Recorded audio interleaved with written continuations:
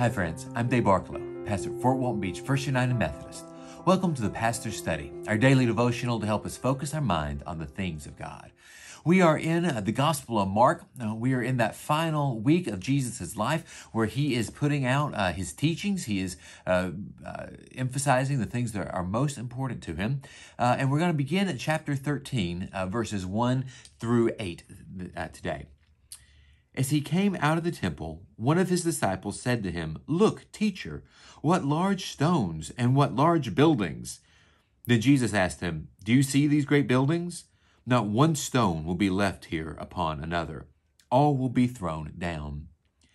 When he was sitting on the Mount of Olives opposite the temple, Peter, James, John, and Andrew asked him privately, "Tell us, when will this be? And what will be the sign that these things are about to be accomplished?" Then Jesus began to say to them, "Beware that no one leads you astray. Many will come in my name and say, 'I am he,' and they will lead many astray. When you hear of wars and rumors of wars, do not be alarmed, for this must take place. But the end is still to come.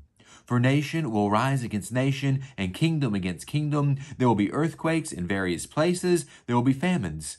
But this is the beginning of the birth pains." Here, a couple of different things are going on. The first thing is Jesus is leaving the temple. They're headed back towards the Mount of Olives, where he must be kind of home base. Maybe he's gone there to pray, as we know is his custom. But they're sitting there and they're talking, or they're leaving the temple and they're talking, and the disciples are very impressed with the building.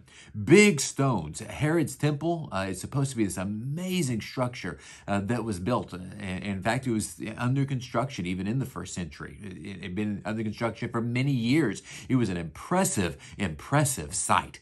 And the disciples are in awe of it.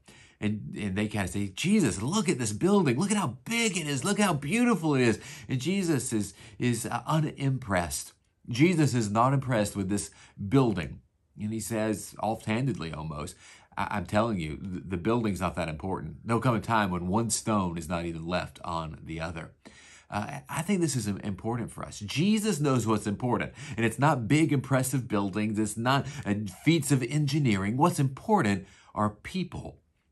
What's important is the mission that God has given Jesus, and the fact that Jesus has now entrusted us with his mission. But like many people, this just floors the disciples. The fact that this is possible, these great stones will be strewn around, they want more information. So later they go and they ask him, "Jesus, tell us about this. When will this be? What are the signs that the temple will be destroyed?" And Jesus doesn't really help them out a whole lot.